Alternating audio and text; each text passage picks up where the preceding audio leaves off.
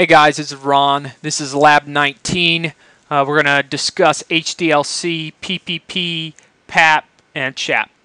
So to get started, basically the setup for this is that you have two locations that you've contracted out a leased line in between your two locations. Okay, now you want to link your routers between the two locations over that leased line.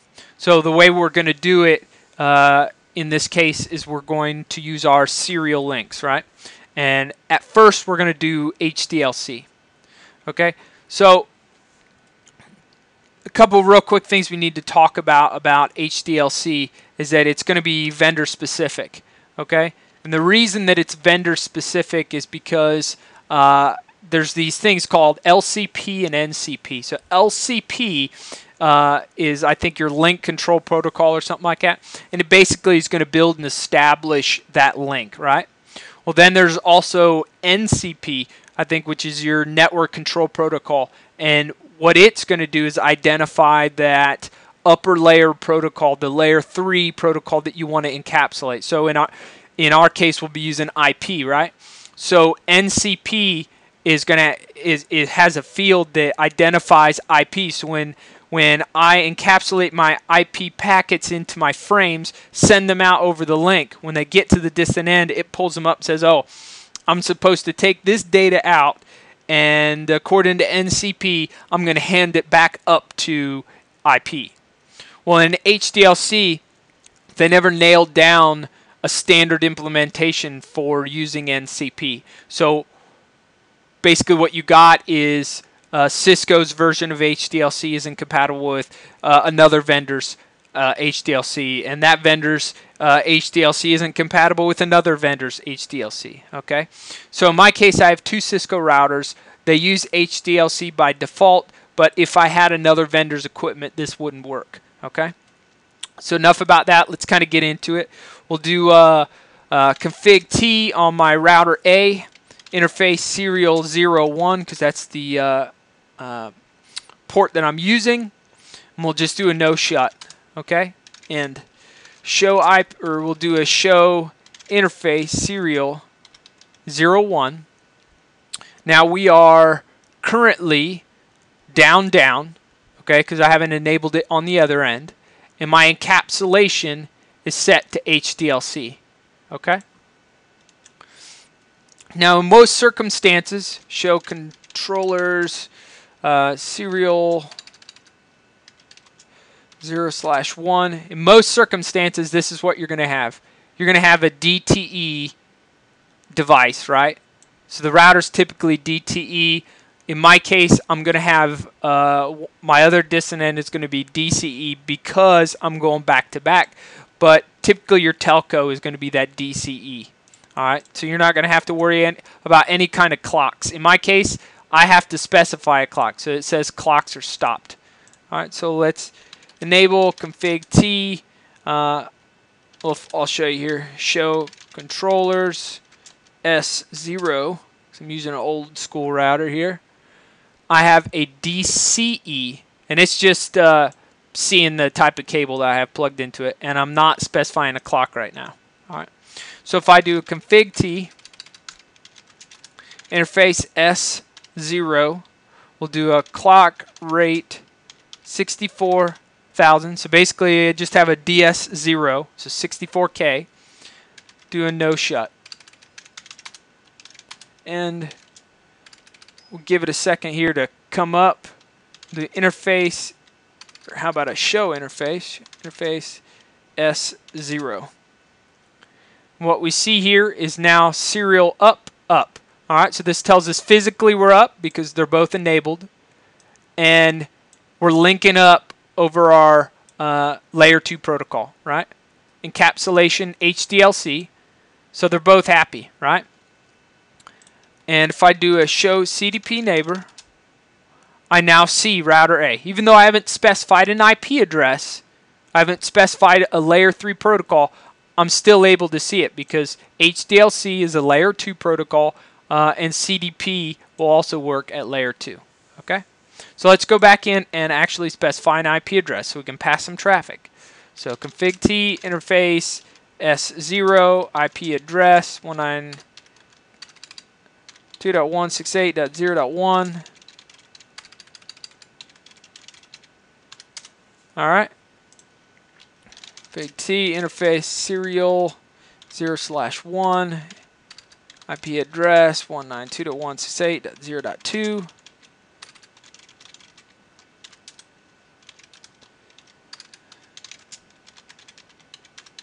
And now we ping it. All right. So now we're up over layer 3. Okay. So HDLC is doing what it's supposed to be doing. It just made it ultra simple to connect our 2 locations over that leased line serial link. Okay. So moving on, we'll get into the realm of PPP. All right. So if I go here on my router B, encapsulation, and I've got PPP right there. All right, so I'll go PPP. All right. Now what we should see is the link should start having some issues here because we're specifying PPP on one side and HDLC on the other. So show interface serial 0/1. All right. So right now it shows up. But let's see if it's actually working. Right now we're starting to get 9 unknown protocol drops. Okay, that's interesting. So how about 192.168.0.2? And we can't hit it. And notice we went down. So let's go ahead and fix it on this side. Wait for that to finalize. All right, so config T interface serial 0/1. Encapsulation PPP. All right, so let's see. State went to up. So try to ping 192.168.0.1, and now we can ping again. So now we've changed protocols from HDLC to PPP. Well, one of the cool things about PPP is that it allows us to specify a username and password. Okay, and what this is going to enable us to do is to ensure that the distant end that we're connecting to is the distant end that we want to connect to. Okay, you know, things can happen. Networks can get screwed up. Telcos can mess up. People can change your network, whether you want them to or not. Sometimes, you know, for whatever reason, you want to make sure that the distant end that you're connecting to is the distant end that you're supposed to be connecting to. So we can do that through Pap and Chap. All right. The difference between Pap and Chap is that Pap is going to send basically everything unencrypted, right? So it's just going to send a bunch of ASCII characters for your username and password. Pretty unsecure. Also, it's only going to do it one time during that initial negotiation. Whereas Chap is going to send it encrypted. Or basically, it's going to send hashes. And it's going to do it periodically. So it's called the challenge handshake, right? So periodically, I'm going to challenge the distant end, and they're going to have to respond to me. And if it doesn't match up correctly, I'm going to drop the line. Okay? So in order to set this up, we'll do a debug Ppp authentication, I think it is. Yeah. All right, so Ppp authentication debugging is on. Let's come down here and specify PPP. And remember, we're still in interface configuration mode. We're going to do PPP authentication. You got Pap and Chap in here. Okay, so you can do this, Pap or Chap Pap. And what this means is we're first going to try Chap, and if after a certain amount of time that fails out, we'll fall back to trying Pap. Okay, really Chap is what you're going to want to stick with. So I'm going to specify PPP authentication Chap Pap. And then notice here, I'm going to do U all to undebug all. Okay, authorization required, no authorization without authentication, and then it sent a challenge from router B. Now, so it used its host name as the username, right? Unable to authenticate for peer, so the line protocol went down. So we couldn't authenticate, so it shut the interface down. And then it just kept trying. So it tried to authenticate once more. So we'll do a config t username. We'll call this router B because we want to authenticate this guy. So router B password Cisco. All right. Down here, we'll do a username router A password Cisco. So I'm basically saying when router A comes in, his password should match up with Cisco, and when router B comes in, his password should match up with Cisco. Okay. So I need to specify. So we'll do a debug PPP authentication. All right. So authentication is turned on. Now, I believe I already specified it here. I already specified PPP authentication CHAP PAP. So I need to specify the same thing up here. So interface serial 0/1. PPP authentication CHAP PAP. All right.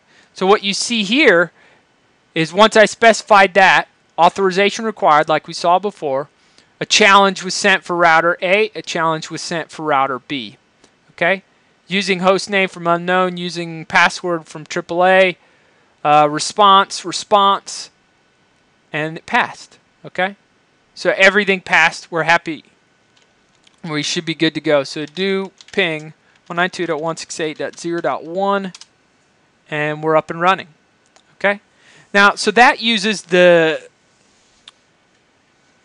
basically the host name of the router, and then again you specify that as a username and password up here. Another way that you can do it though, you can do PPP, how about a interface serial 0 again, PPP, and you can use CHAP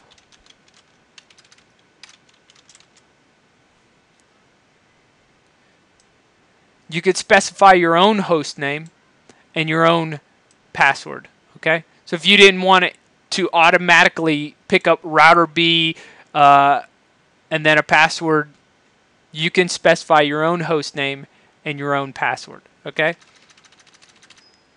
once you've done that, what you really want to be looking for the link is if you do a I'll do it up here since I can do show interface serial 0/1. What we now see is that our encapsulation is PPP. LCP is open, so that link control protocol negotiated that connection and it's working, so it's open. And then we also see for open IP and CDP. Okay, so that means that one, LCP negotiated, and then down here, NCP negotiated. So NCP is allowing CDP packets through and IP packets through. Okay? So you always want to see once you bring up your PPP connection that LCP is open and that these down here are also open, meaning NCP has allowed or identified IP and CDP as being able to travel through this PPP connection. I know that's probably a crappy way of explaining it, but that's how I kind of understand it in my mind. So the basic takeaway is PPP is going to allow us to specify username and passwords for this connection, making it a little bit more secure. CHAP is preferred over PAP. By default, it's going to use the host name as the username. And you need to make sure the passwords kind of match between the two. Okay, so I specified router B on this side with password Cisco, and then down here I specified router A with password Cisco. Now personally, I prefer actually specifying PPP Chap Hostname, so Ppp Chap Hostname, and you can put your own. So I mean, I might still call it router B, but I don't know, for some reason for me, I don't like guessing. Okay, it's going to use a host name, but where did it get that password? I'd rather just specify it in here myself. So password, I can specify 0 because at this point it's unencrypted, but then I could come back through with service password encryption and put it at Cisco. So we should still work this way because I've already specified that username and password up here, so that the connection should stay up and running. Do ping 192.168.0.1. But I personally just like knowing it's going to use this username and password. It's going to use this password. Somehow the other way of not specifying it just seems magical to me, and so I tend to not use it. But most of my links are also over Ethernet, not over leased lines, using serial, so it's not like I run into this every day. But that's pretty much it. HDLC is default, but it's specific to each vendor. PPP is more universal. There's a little bit more work to get it running because you'll want to specify that username. But you can do some other things. PPP also allows you to do compression, things of that sort. But it's a little deeper than what you get for the CCNA level. So let me know what you think. If I screwed some stuff up, also let me know, because this is a learning experience for me as well. So thanks for watching.